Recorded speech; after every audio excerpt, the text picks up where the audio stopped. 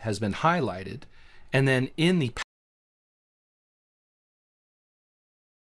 I have a screenshot from a Wireshark packet capture, and you can see that the second packet that's been captured has been highlighted, and then in the packet details window, the network layer information has been expanded to show us all of the things happening at the network layer.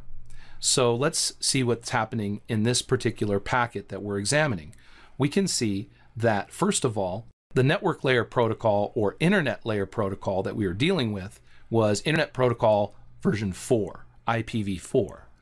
We can also see that the source IP address was 192.168.1.109. You can see it also highlighted up here in the packet list window area, and that the destination IP address was 192.168.1.1, and we can also see that up here.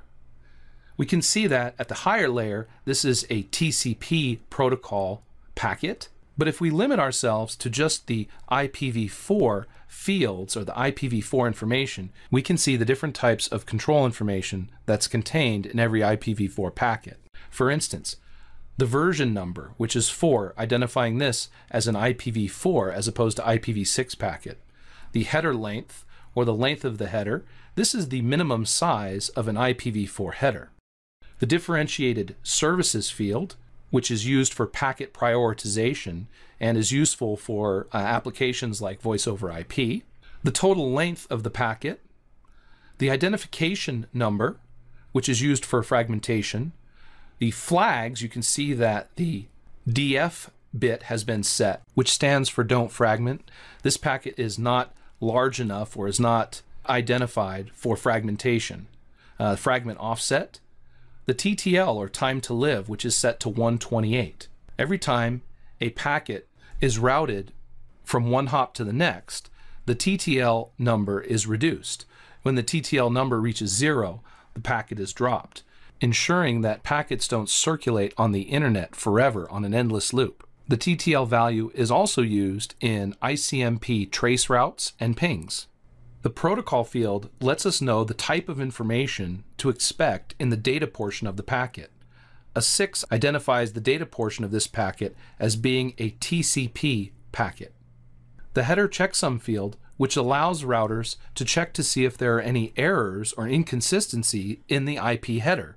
If there is, the packet will be dropped. And then lastly, the source and destination IP addresses, which are the most important part of the IPv4 packet.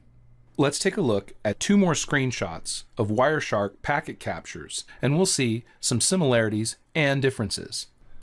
The next screenshot shows us that now we're looking at the 8th packet captured. The packet's source IP address is also 192.168.1.109, and the destination IP address is 192.168.1.1, except this packet is an HTTP GET request.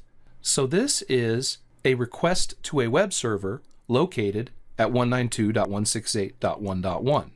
You can see that the network layer or internet layer information has been expanded, that it's also the IP version 4 protocol, and that we have similar information in the different fields.